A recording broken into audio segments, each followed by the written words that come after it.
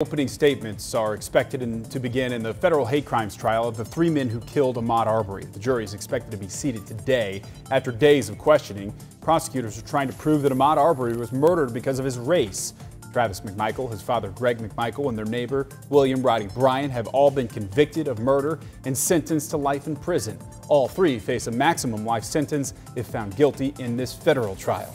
Today, the ACLU of Georgia is planning to speak out after a final hearing on a lawsuit aimed at blocking new redistricting maps in Georgia. The group is fighting newly drawn district lines in Georgia's General Assembly. It says it's a violation of the 1965 Voting Rights Act.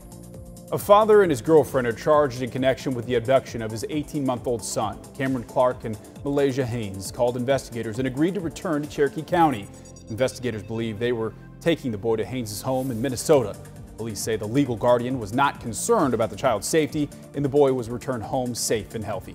You could be off the hook if you got a ticket in East Point. Today, the municipal court's going to begin its ticket amnesty program. It lasts until Monday, May 9th. Fees from failure to appear in court will be waived. You've got to submit an online application, though, on the City of East Point's website to qualify. Firefighters are trying to figure out what caused flames to spark inside a townhome in southwest Atlanta. It broke out just before 9 on Peyton Place. Crews say heavy flames were coming from the second floor. Firefighters rescued an elderly woman. She was not hurt.